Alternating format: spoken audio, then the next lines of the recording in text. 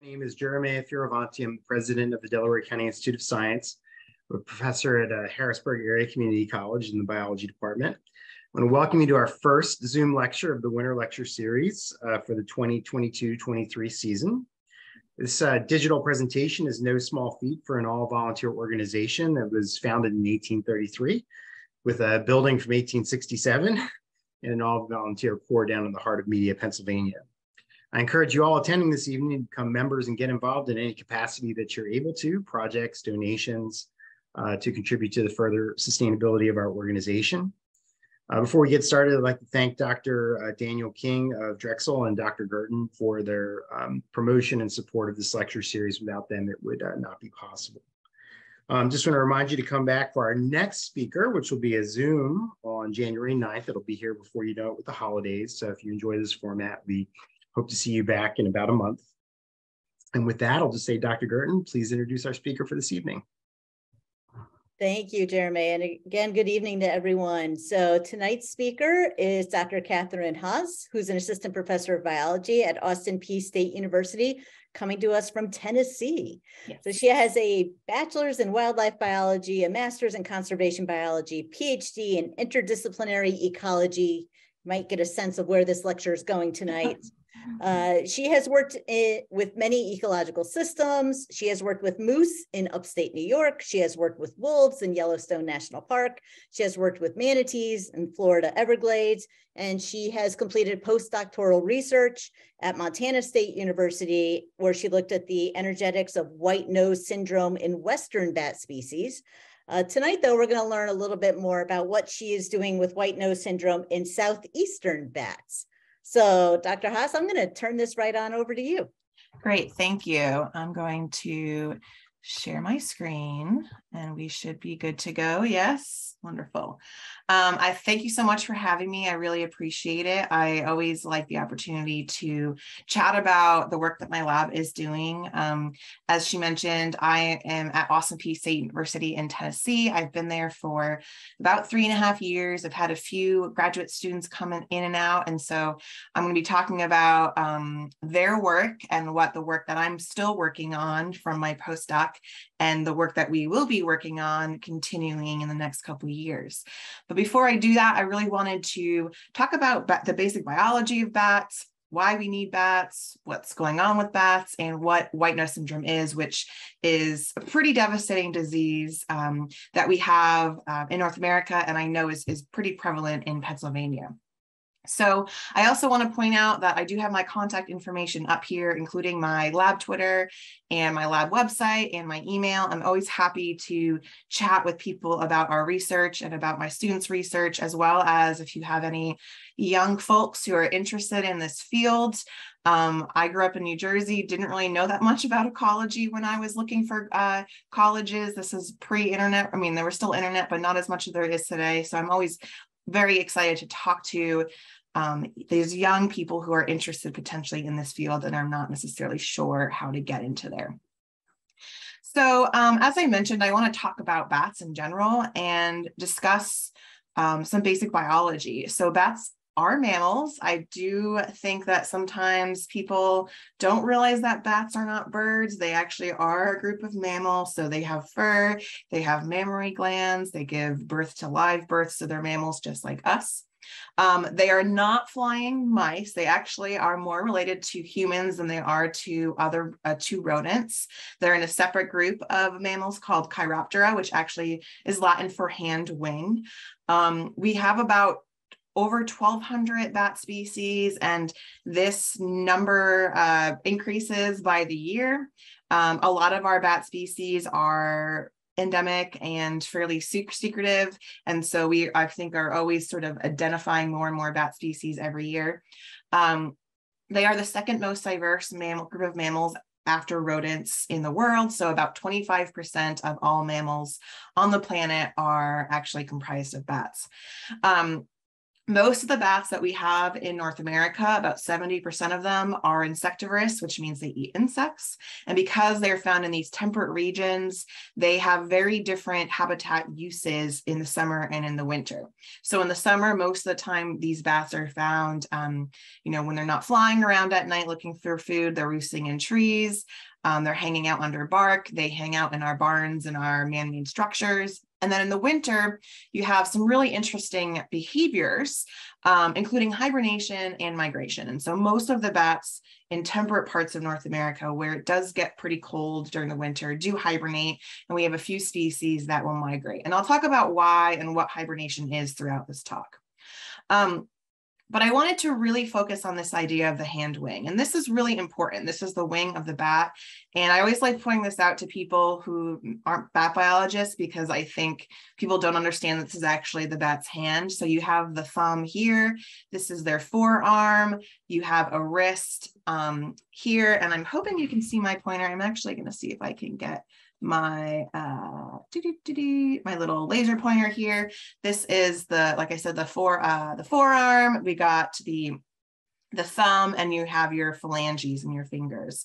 And connecting these fingers is 2 layers of skin, essentially. This is very thin vascular tissue. There's a lot of capillaries and vascular systems in this tissue. And this is really important for bats in terms of respiration and water loss, because when bats are flying, their energy is pretty extreme and they tend to overheat, and they need a way of sort of respiration and sort of dissipating that heat, because they essentially their metabolism is so fast when they're flying.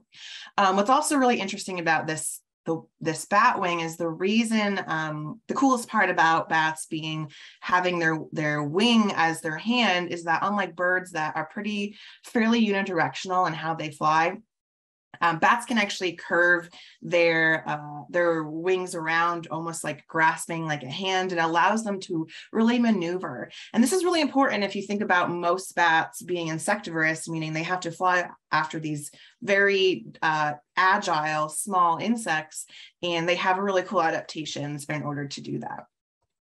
So as I mentioned, most of the bats across the globe are insectivorous. Almost all the bats we have in North America are insectivorous.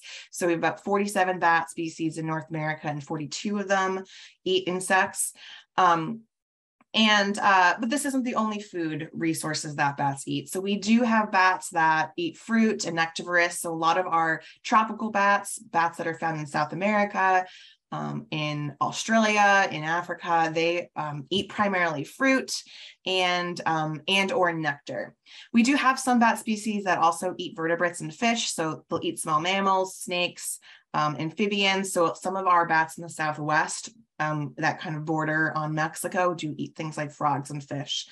And then there are your blood-eating bats, right? Your vampire bats. There's actually only 2 vampire bats in the entire world. So I think bats in general get a bad rap because most people think that they drink blood, but it's only about 2 of them. So it's pretty rare form of that. But insectivory is the main way that bats eat. And because of the fact they eat insects, they have adapted things like echolocation. Now, not all bat species echolocate. If they don't eat insects, many of them don't.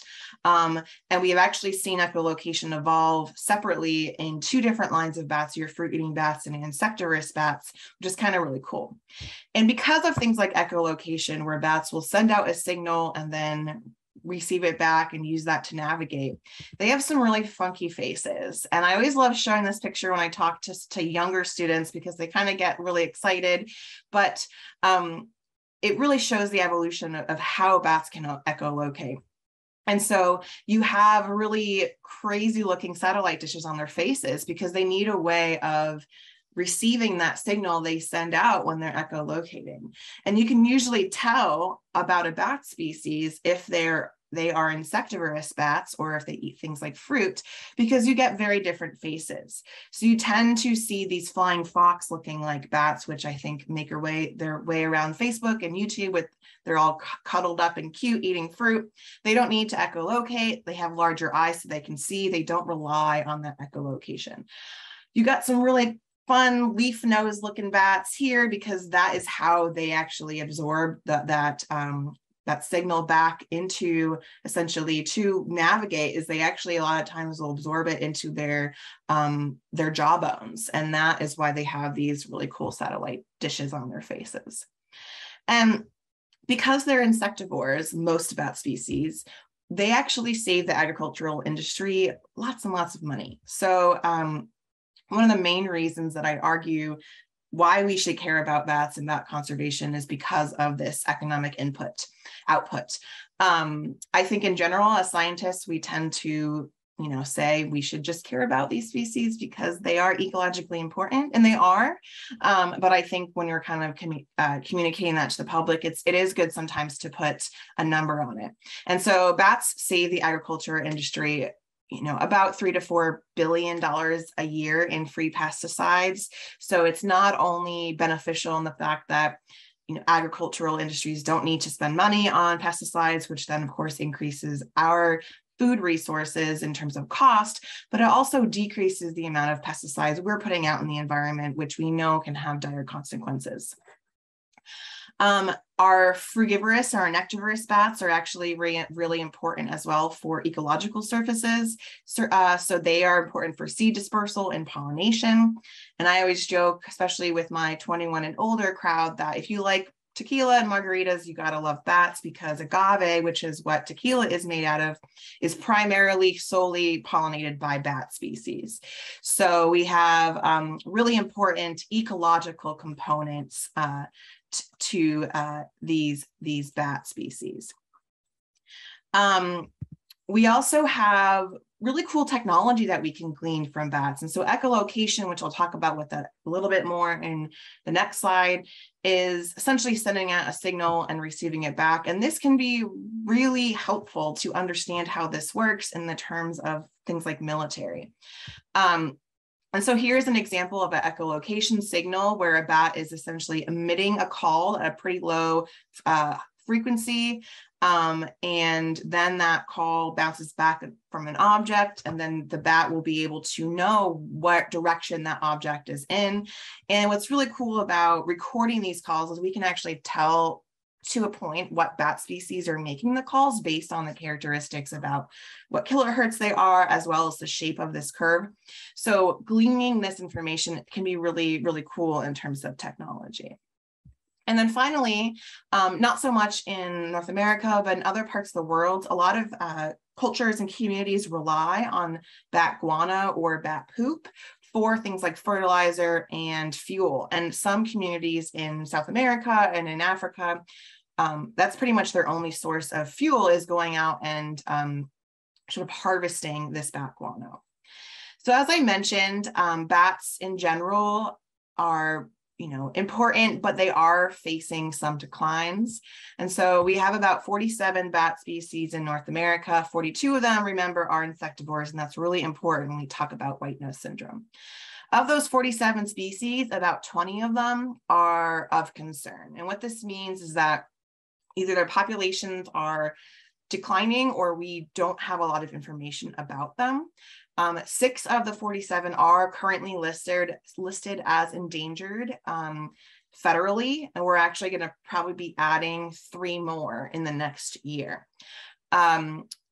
Of that, this is just federal endangered. We do have state level threatened and endangered species, meaning that across their entire range in North America, the species is doing okay, but in certain areas, their populations have completely plummeted. And this is really the case in white nose syndrome. We talk about it's spread across North America. It's not everywhere yet. And so in some parts of these species ranges, they're doing okay, but in other parts, they're not.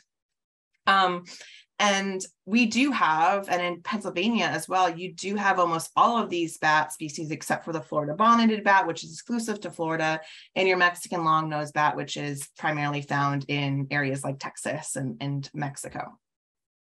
And so in terms of those threats to bat species, there's a lot of things going on, right?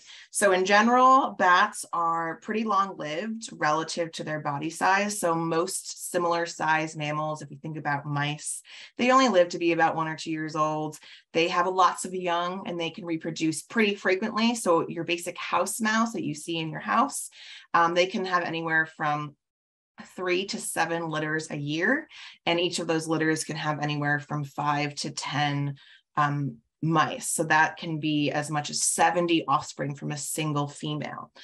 Bats don't do that. Bats will have 1 and potentially 2 offspring a year, but sometimes it doesn't even happen every year. And because of that, they are very sensitive to population declines due to single mortality events. We know that in general, prior to white nose syndrome, which is, again, I'll talk about in a little bit, habitat destruction, human disturbance to habitat, pollution has been a really primarily issue. A lot of our bat species in North America rely on trees for some part of their life cycle. And due to things like land use change and agriculture, they have lost a lot of those trees.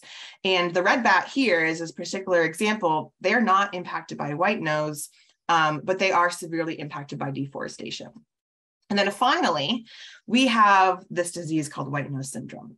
So white nose syndrome is the most devastating disease any mammal species has encountered in our lifetime. And I do apologize that there will be a few not so nice pictures today, but I wanted to kind of really show how devastating this disease can be. So this disease is caused by a fungus, and this fungus is not native to North America. This fungus is native to Eurasia. So this fungus naturally occurs in Europe and Asia, and white nose syndrome occurs very, very infrequently in these areas because the bats in these areas have evolved with this fungus. We're not 100% sure how this fungus got to the United States. There's rumors about people bringing soil from France to make cheese in a cave and brought the fungal spores. We're not 100% sure what happened, but it was first discovered in upstate New York in a cave in Albany in 2006. And since 2006, for the past 16 years, it has spread to 33 US states and 7 Canadian provinces. It affects about 12 bat species, and all of those bat species are insectivores. This number of over 6 million bats individuals have died. That was the number that I first read when I started studying bats in 2016.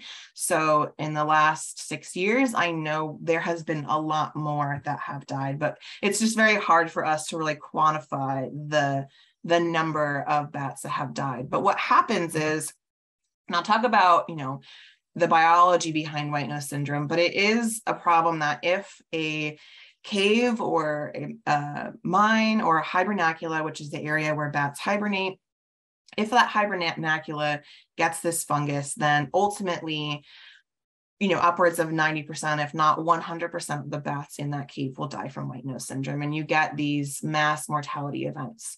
And it's called white nose syndrome because, again, it's caused by a fungus. This fungus grows really well in cool, moist environments, which is like the perfect environment of a cave where bats hibernate. And this fungus grows on the wing and the nose tissue of the bat and causes what we see as this white nose. So it was first found, as I mentioned, in Albany here, and it has since spread westward. Now, the colors are essentially the years of when this happened. So you can see it was moving westward.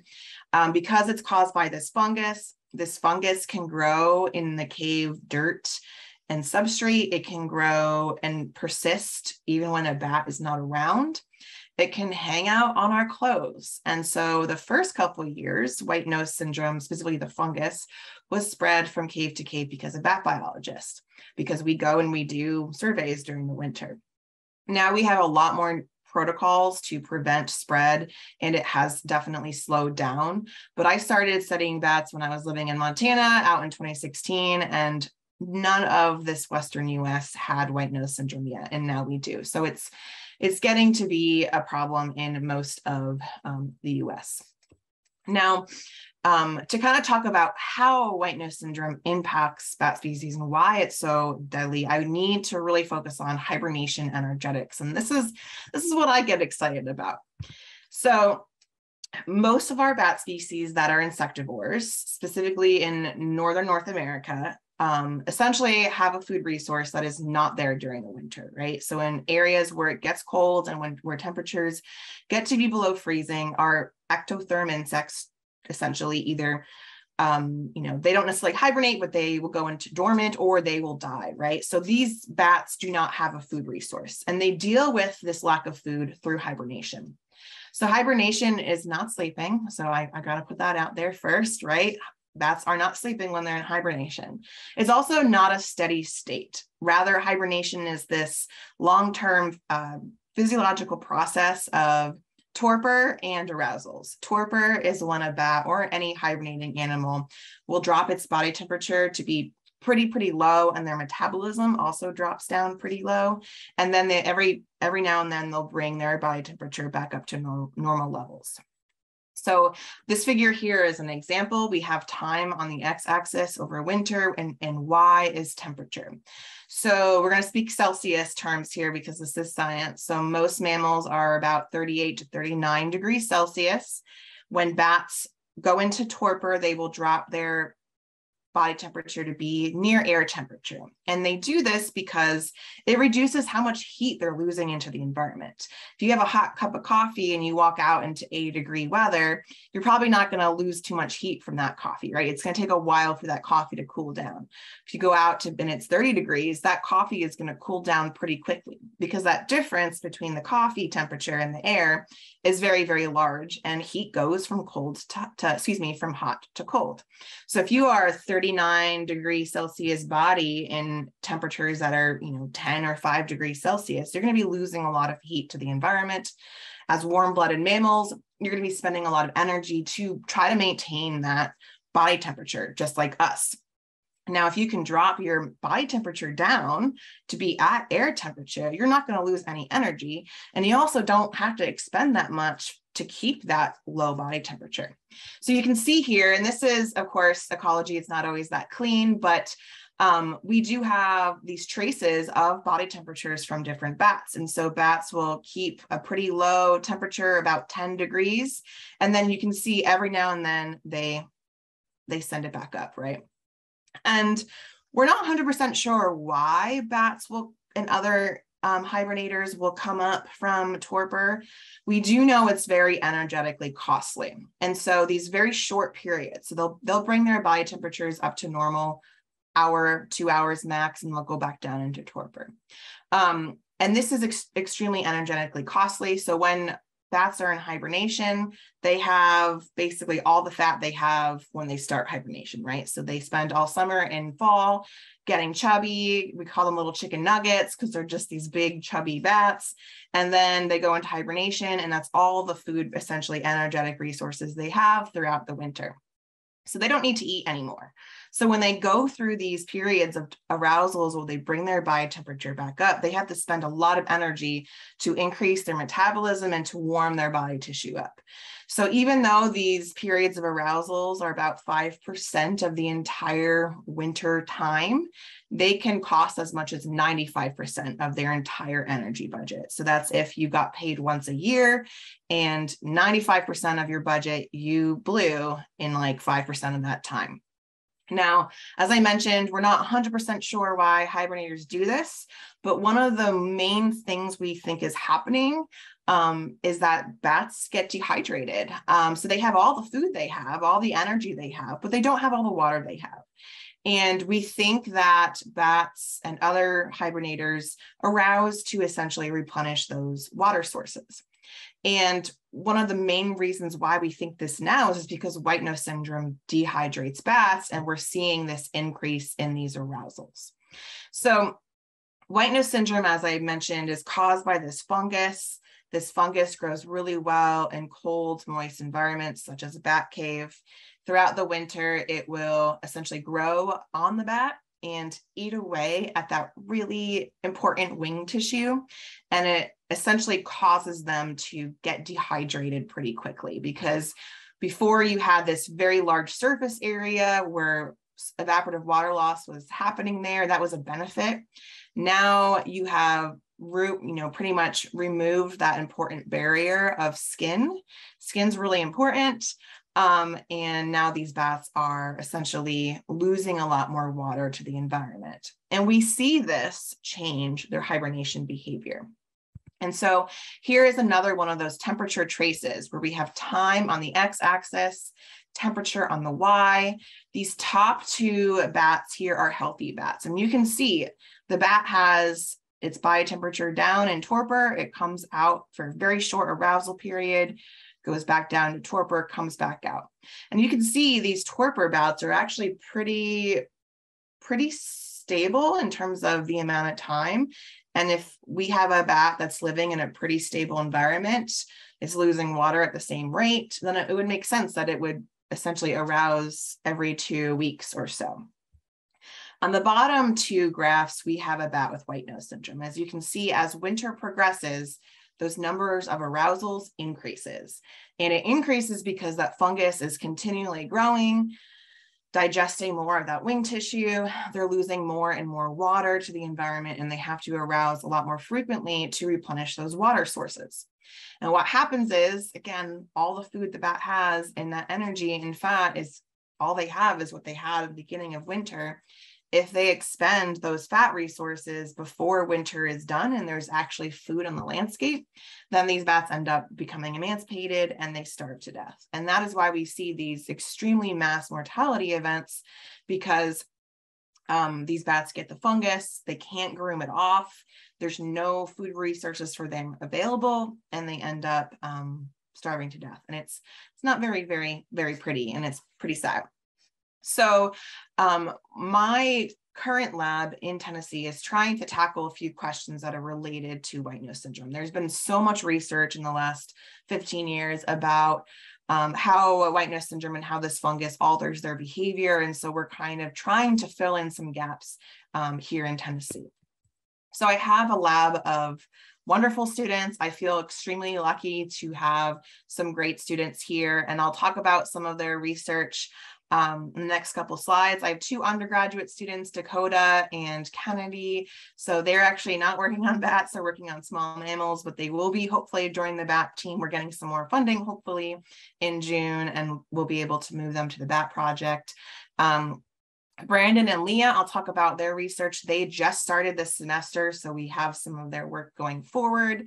And then Sarah, she graduated from the master's program back in May in my lab. And so I'll be talking about what she found, as well as one of her colleagues who is not pictured because she has, got a job and moved away from us.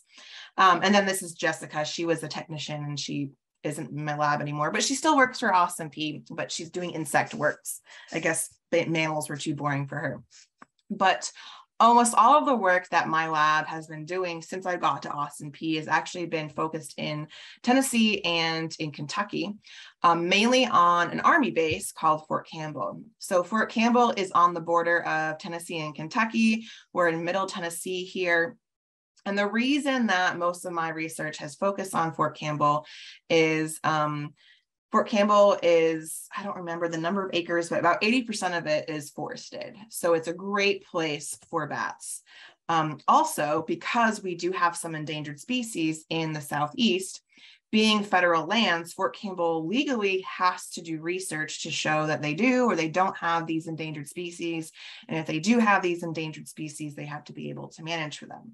And that works really well when your university is right next to Fort Campbell, because then they can reach out and say, hey, we have all this money for you and your grad students to come and do research. So when someone literally hands you money, then you take it. And I just happened to be working with bats, so it worked out wonderfully. I also have a project that we're working on in Texas, and I'll talk a little bit about that as well. And so some of the projects that I'll talk about today are looking at habitat selection for microclimate, looking at the impacts of white nose syndrome, reproduction, and climate, looking at how predation in bats can impact foraging in bats, how bat boxes and microclimates can be really inferential to that. we are, and also looking at this survival in non-traditional hibernacula, which is the work that we're doing in Texas. So in general, my students go out during the summer, and we do a lot of our research and mist netting and collecting bat information during the summer months. And because Fort Campbell is such a large chunk of land, we can't just go out and net anywhere for bats, right? So we have to use our time wisely. And we do use these acoustics, and that is the way that you can record those echolocation calls of bats and use software, as I mentioned, to determine what species of bats are there. And that allows us to figure out what are some areas where there are concentrated areas of these bats where we can go out and try to figure out where they are. So most of the time we set up these acoustics and our nets along these flyways, so along rivers, along streams, along roads and trails. Now, something I found really interesting working on an Army base is there's areas that you cannot go into, or else you might step on like a buried mine. So that's always something that we have to keep in mind when we're, planning something in an Army base. So this is again an example of our acoustic sensors. We can vary the height based on what species we find and where they're located. And what happens is we can identify the species based on the frequency of the call and that shape of that call. Once we have an area where we know there are a few different species there, or the target species, depending on what study we're doing, is there, then we'll go out and we'll set up these mist nets. It's a little hard to see, but the bottom here, there is, between these two poles, is black monofilament line. And what we'll do is we'll set up these two poles across a stream, a road, a fire break, and then we will set this net up, and this entire area will be basically a very large net. So we want to essentially paint their entire flyway with this monofilament net, so that way the bats will catch into there. This is about 10 meters, I believe, tall. And it's probably my least favorite thing about field work is setting up these guys. I love all the other stuff, but these things can be a pain in the butt to set up. And so once we set these up, we'll go out every 10 minutes at night and catch bats. And so once we catch a bat, you can see here, this is a red bat, and that's my grad student Brandon pulling it out. If you can get to the bat pretty quickly, they're actually really easy to pull out of the net without hurting them. I think birds are a lot harder. I've watched birders pull birds out of the nets, same type of nets. Bats are so much easier because they don't have all the wing feathers to deal with. So you can pull them out pretty quickly. It's just something to note, all of the bat handlers are vaccinated against rabies, so don't ever touch a bat because rabies is a thing. We also are all trained, we have proper permits, we have all the proper protocols. And we are pretty quick in our processing because we don't really want to stress the bat out as much any more than we have to. We have a field table or the back of the pickup truck bed set up, and we have people taking notes. We pretty much take as much data as we can, because with any wildlife study, if you have an animal in hand, you don't want to waste that stress you're putting on the animal and get as much information as you can. So we'll identify the species, we'll sex the bat, we'll try to age it. They can be difficult to age. We'll look for reproductive status. Is it pregnant? Is it lactating? We'll look at the wing health to see if there's any damage from white nose syndrome. We take a bunch of other body measurements. And then one of the main things that we have been doing over the last couple of years is actually tracking these bats to figure out what habitats they use. Now, we specifically have been tracking the tricolored bat because the tricolored bat is one of the bats that is most devastated by white nose syndrome. They are the smallest bat we have in the Southeast. They're about 5 grams. It's about the weight of a quarter. It's pretty small. And they will be listed as an endangered species in June of this coming year. So we want to know as much as we possibly can about these species. So we've been putting on these little tiny telemetry trackers. These guys are about 0.2 grams. They're really tiny. If you do any wildlife work, you know that, or in general, I should say, any animal work, you don't want to put anything on an animal that will stress it out. So we're pretty limited on what we can put on bats because they're so small. You know, I've done work studying moose where you can put everything on them because they're so large, right? So these telemetry sensors send out a signal that we can go track. And unfortunately, because they're so small, the signal only lasts about 7 to 10 days. So we don't get a lot of information, but it's definitely more than we have. We will glue the transmitter onto the bat using surgical glue. It's the same stuff they use to sew us up, and it ends up dissolving after a couple days. So it's not really detrimental to the bat at all. So once we let the bat go at night, the next day, and until we lose the signal, we will go out with the receiver and an antenna and search for this bat. And as you can see in this far right image, you can kind of see the little antenna sticking out of this leaf litter. So my graduate students have the best eyes and are pretty spectacular in finding these bats. This is something that is pretty difficult to do. And I feel, again, really lucky my students have been pretty spectacular in finding these bats. Once they find a bat, they took a lot of information about the tree in which that bat was roosting on. Now, this is all summer work. We know these bats go into caves during hibernation, but summer is just as important to get those fat resources before they go into hibernation. So we've been trying to figure out what are the things that are important for these trees that these bats use during the summer. And this is my grad student, Sarah. This was her master's thesis. She also just graduated in May. And she went out and measured, I don't even know how many trees, so many trees. She was a trooper and measured all of these informations about this. And we did a lot of statistics. And what we found out of all the measurements she'd found, the only thing that was important to these bats was height. And that, to me, she was sort of dismayed of, it's just tree height. And to me, the first thing I thought of is microclimate. And that is, we know, extremely important to bats is temperature. They are a heterothermic animal, right? So they can vary their body temperature. They're not like normal mammals that can maintain, I mean, they can maintain that steady temperature, but they don't have to. That's why they're able to hibernate. And so we think that with very tall trees, you have a variety of microclimates available to this bat, and therefore they're able to reduce their energetic needs by becoming heterothermic and adjusting their body temperature based on this tree height. So this is something we're actually going to test hopefully in the next couple of years. Got a grad student on this, and they'll be actually to test, is it microclimate? Does that vary? How do these bats use this temperature, rather than us just looking at habitat, but can we actually get at that mechanistic piece? My next student sort of furthered on looking at the energetics component, and this was looking at the impacts of white nose syndrome on reproduction. Now, this is really, really interesting in bats, and this is because bats are one of those species that can delay reproduction. And what this means is that during the life cycle of a bat, they will mate in the fall when they're swarming before hibernation, because the males are pretty much at their peak fitness because they've been gaining fat for hibernation, and they'll mate.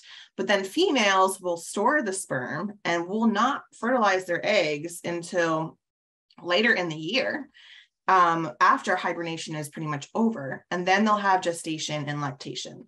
And they do this because lactation is extremely energetically costly in mammals. And if your babies are born in October, before you go into a place where there's no food, that's not really great for your babies.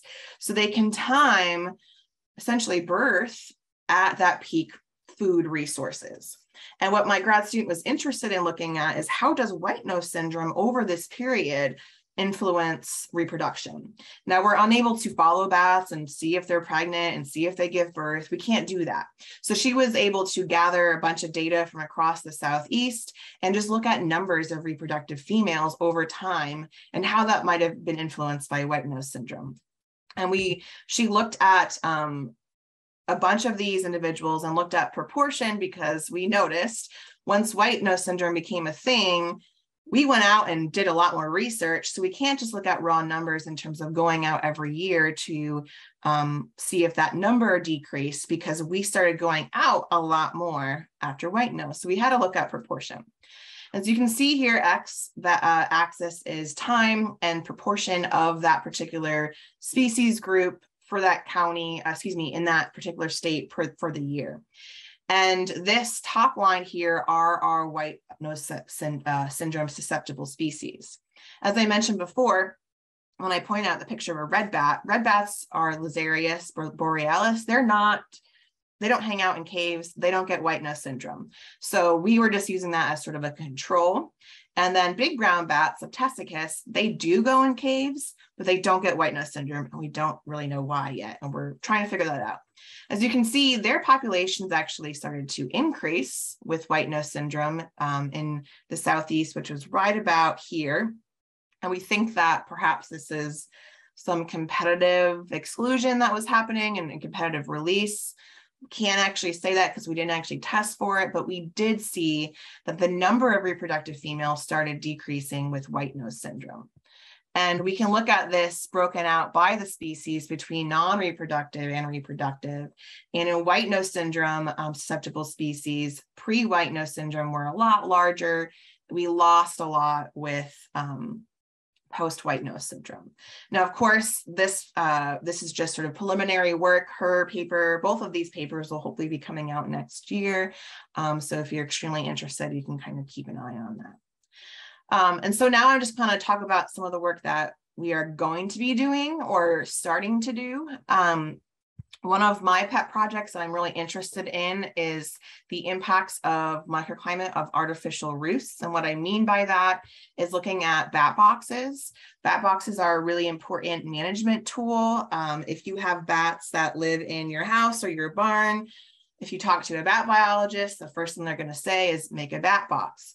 But there's been some research over the last 5-ish years that have been showing that bat boxes potentially overheat. And this is something, as someone who is interested in energetics and thermal ecology, I'm really interested in.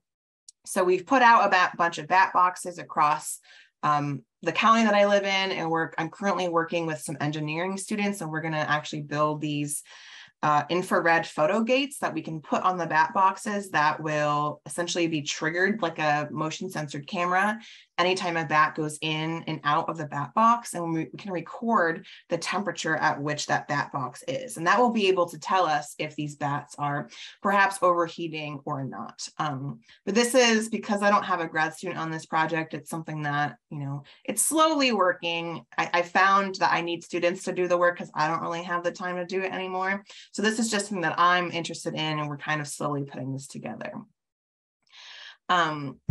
I also have a grad student, Brandon, who is really interested in the impacts of perceived predation on bats.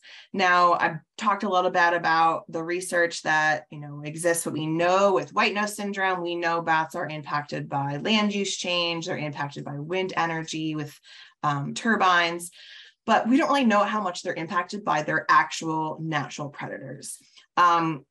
We know that predators such as owls and blue jays will opportunistically forage on bats, but we don't really know how this might impact their foraging activity of the bats themselves. We can't really go out and measure predation rates, but we can look at the impact on foraging. And what I mean by this is whether or not a bat actually is killed by a predator, it still can impact them if they think there is a risk of predation. So my grad student has developed this experimental design that he will deploy this coming summer, and he will put out a bunch of these acoustic data loggers. It's a great way to collect data without having to handle a bat. And he'll be putting them out about 30 sites across Fort Campbell, and he will be recording foraging activity. So how much foraging is happening, where they're foraging, how long, bats are foraging. And then he will add some treatments to this. He will add predator visual cues. So those nice predation mount, nice predator owl mounts you put in your garden. He will add MP3 players using predator sounds to see if it's an audio thing that might influence foraging of bats. And then we actually will also have recordings of distressed bat sounds, because it's potentially something that bats might have evolved the adaptation to respond to other bats' issues as a coevolution aspect. So this, as I mentioned, is something we will be doing in the next year or so, and he'll be working through this, and I'm extremely excited to have the opportunity to dive into something that we don't really know that much about. And then finally, I wanted to add, end with the one non-Tennessee project that I'm working on. This is going to be looking at how non-traditional hibernacula are allowing certain bat species to survive white nose syndrome. So this is my grad student, Leah, and she's pointing out another tricolor bat. So again, we've been focusing on tricolor bats. These are species, again, that the species will be listed as endangered, and it's very increasingly mortality events are happening with these species because of white nose syndrome. They tend to roost in your caves and culverts in some areas of the Southeast. But what we've found is that there are parts of East Texas where there are this bat species that's roosting in these culverts and is not succumbing to white nose syndrome at all. And the fungus is there. We've found it there. We just do not know why this species isn't dying from white nose syndrome. And so my student Leah will be asking this question of what's going on. And this is, again, the stuff that I get really excited about, looking at disease and energetics. And so to kind of understand what potentially can be happen and what I mean by non-traditional hibernacula is you really need to understand that with bats that are in these caves, they're roosting in these pretty stable environments, and they're usually, most of the time, 100% relative humidity. Culverts are probably not stable, and they probably can be dry, especially in Texas. Now, we know the white nose syndrome is caused by a fungus, and this fungus grows really well in cooler, stable, moist environments. So it's possible that these non-traditional hibernacula that are not stable, are not really moist and saturated, cannot be the best place for this fungus to grow. So we look at this disease triangle, which incorporates the impact of the pathogen on the host and then the environment on both of those things. And we know already the range of temperatures in which this fungus grows really well in.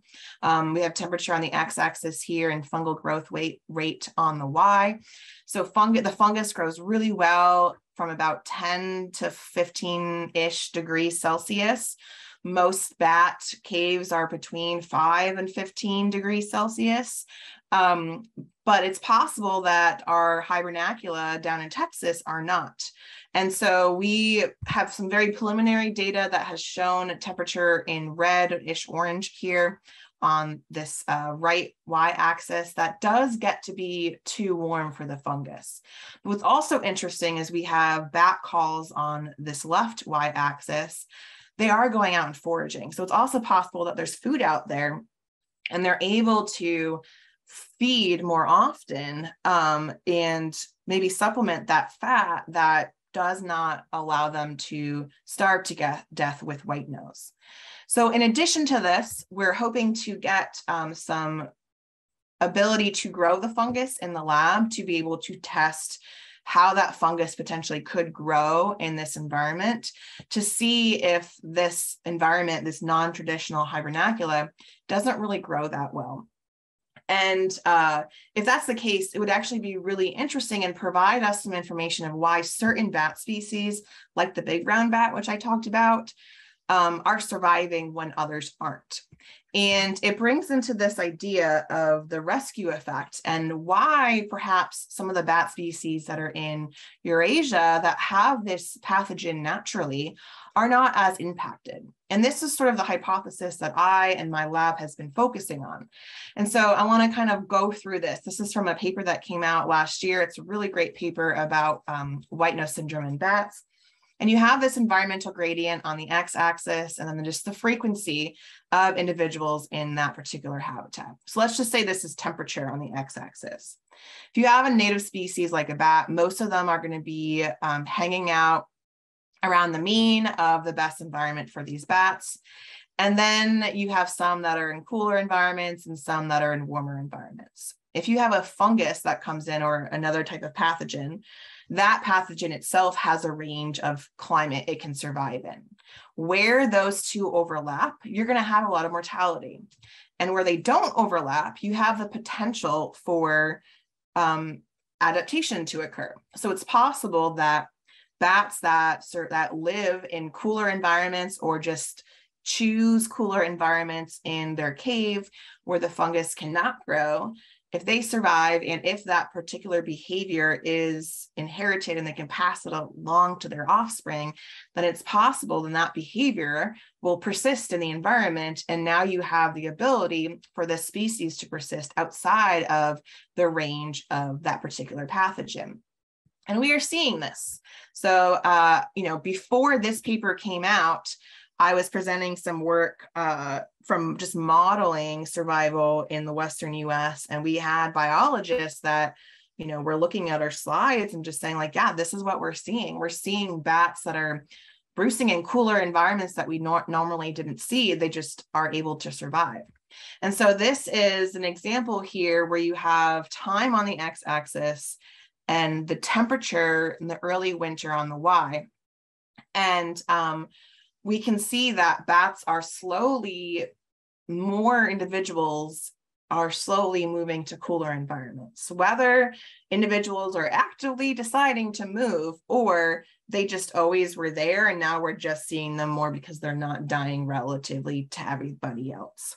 And so this is something that we're gonna, keep looking at this interaction between temperature, the fungal growth rates, and survival of these bats, and how microclimate can really influence population growth in these areas.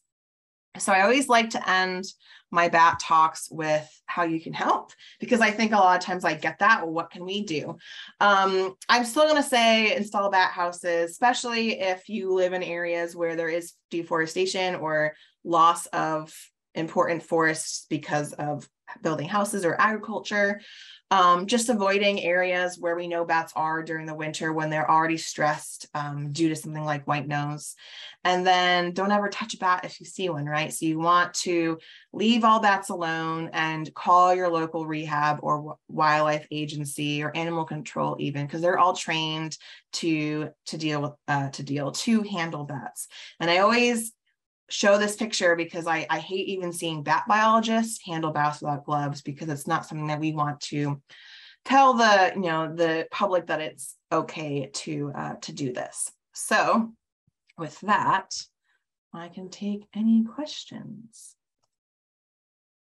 So I had a few questions here. Yeah, so that was fantastic, Dr. Haase. Thank you so much for that. Thanks for having me. Didn't realize there was all that to bats and then yet so much more. So it sounds like you will be busy for quite some time. We had some questions come in on the registration form, and I know some people are putting questions in the chat too. So maybe I'll just start with the ones from the registration form, which you hit on most of these already, but someone had posted a question as there are treatments for deer ticks that are put on feeding stations in some areas. Is there anything for the bats that can be done at the caves? Yes, so there is a lot of research that has gone into both treating the caves to prevent the fungus from growing, treating the bats prior to hibernation to prevent the bats from getting the fungus to cause white nose syndrome, and then treating the bats that have white nose syndrome. There is nothing yet that is, been shown to work 100% of the time everywhere. There is a lot of research, a lot of federal funding is going into that. My personal opinion is that just like the deer tick, because I actually used to work looking at Lyme and deer ticks and deer, in order for us to really eradicate it, it has to get every single bat, and that is just absolutely impossible. I'm not saying we shouldn't do it. It's just, it's not going to be a Hail Mary. What we do find is microclimate selection is really important, and food is really important. And so there's been a lot of research, a lot of projects artificially trying to increase insects by caves. They put out a bunch of lights all across the Northeast. Actually, they're doing it. They call it the Fat Bat Project, where they're just trying to attract insects to these environments so bats have a lot more resources to gain fat before going into hibernation, as well as modifying the environments in the caves and mines themselves to be areas where the fungus doesn't grow well. So yes, there is treatments. There are research into it. It's just not something we have really been able to apply everywhere yet. Great, thank you. And so one of the early questions that came in the chat, do bats hibernate in the winter and Yes. do without food? So you were Yeah. able to bring us through that journey. Mm-hmm.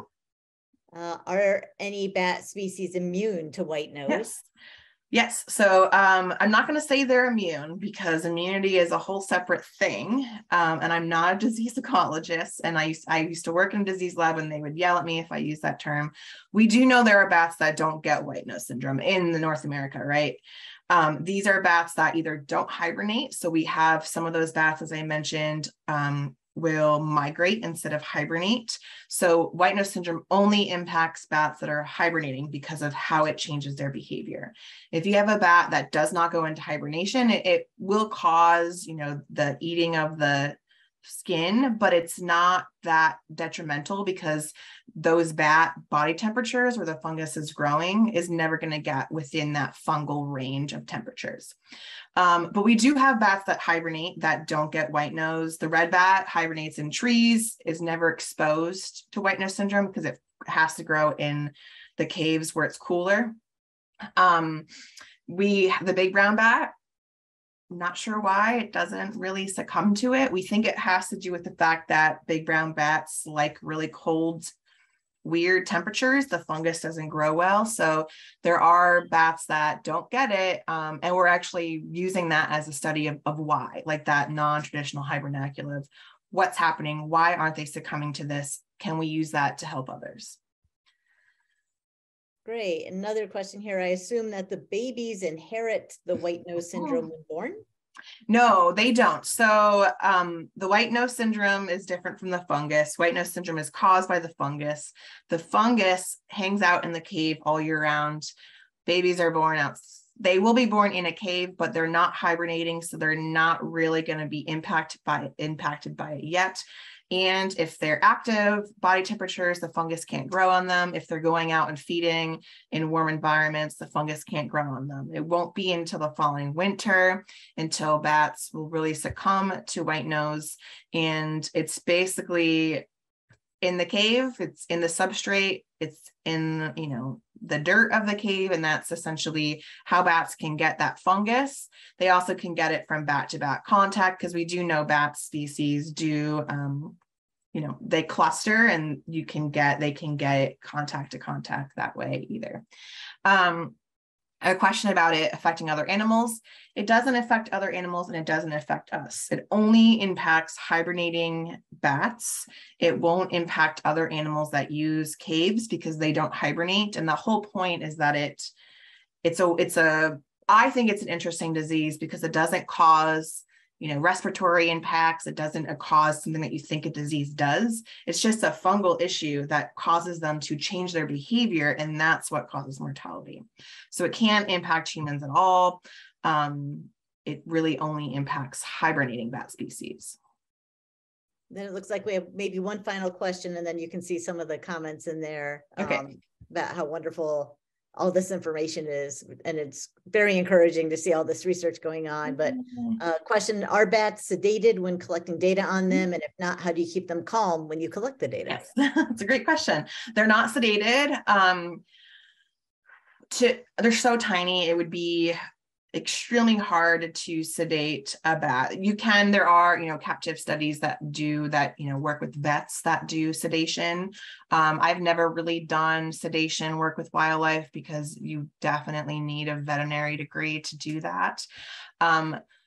with most species of animals, once they're in like, it's hard to explain. So we take the bats from the net and we put them in a bag. And once they're in a bag and they're dark, they're pretty calm. We do this with a lot of other animal species. When I handle mice, you put them in a bag, they chill. If you ever see captive animals, like deer, a lot of times will cover their eyes and they calm down a little bit. It also varies on the bat species. There are certain bat species that are a lot more chatty and angry, and then there are some that are pretty calm. And so we just try to handle them as little as possible. And once we have them in hand, we try to quickly measure the things we need to measure and then let them go to really not stress them out. When we are doing work in the winter, a lot of times we'll actually give them food and water to deal with the fact that they are energetically stressed. In the summer, I like to give them Pedialyte because that's also something that we found they can get stressed out about with dehydration.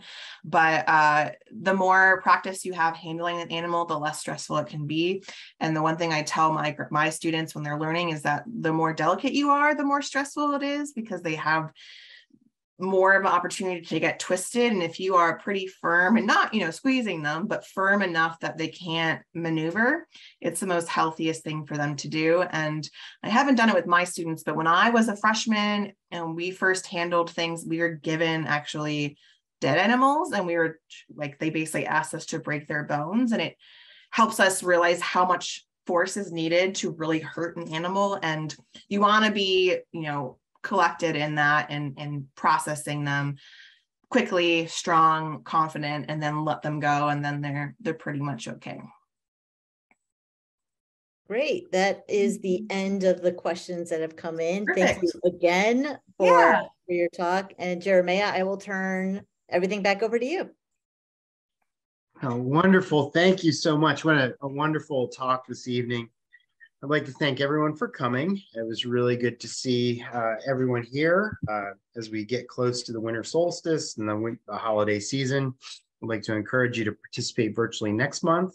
And I'd like to thank Dr. Haase one final time for coming this evening. Your earrings are wonderful. I know. I have a bunch. I can tell you're a great mentor by how you presented your talk. But with that, I'd just like to thank everybody and encourage you to come back on our next lecture. Will be January 9th, and we'll be talking about space weather and solar storms. So, and good luck with finals, and Dr. Gurton and Dr. King, good luck with the conference I believe that you're at right now. So it's a very stressful time of year for scientists. So thank you for taking the time to present. Thank you. Thanks, guys. Bye.